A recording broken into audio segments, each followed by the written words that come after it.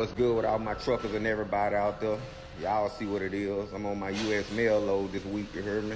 I only do 2 loads out the week since the rates been all fucked up, you know what I'm saying? I ain't about to let them pimp me and jag me. Real talk. This load right here is 2 picks, 1 drop. It's some easy type shit. You have to load your own truck when you're on the U.S. mail load. But this load right here, it weighs 10,000 pounds.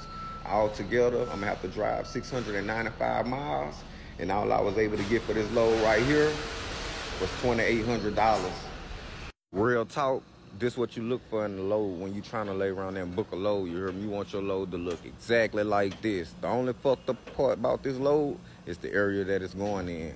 Florida. Florida don't like to pay shit. So I'm done loading in Baton Rouge, Louisiana. I'm on my way to New Orleans, Louisiana to pick up my second stop. Then I'm gonna be on my way to Orlando, Florida. So I made it over here to New Orleans. About to go check in right quick. I'm in my second pickup. One thing about this load right here, you're gonna do a little work, you hear me? It ain't too hard.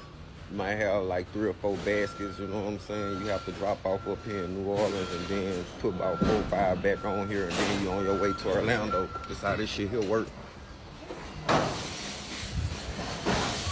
So I'm all done here in New Orleans getting loaded on my way to Orlando, Florida. This load is going straight through, non-stop. Over here making my delivery in Orlando, Florida.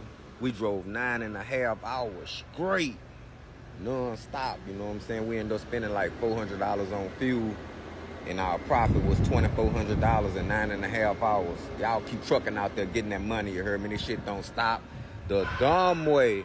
You heard me? Dumb.